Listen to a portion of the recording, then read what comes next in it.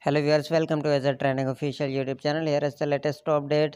6.6 magnitude earthquake hits off the west coast of Cyprus early Tuesday, and the US Geological Survey said that but there were no immediate reports of the casualties or damages.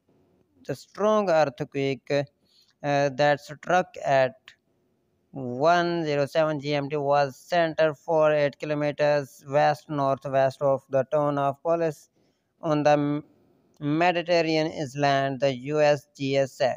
The tremor was felt across Cyprus and around the region, with the reports from the faraway as Turkey, Israel, and Lebanon, according to the US Geological Survey. But there was a low likelihood of the casualties and damages from the earthquake, it said in a preliminary measurement. Mediterranean Center measured the tremor 6.5 magnitude and depth of 51 kilometers. So please subscribe my channel for more latest videos.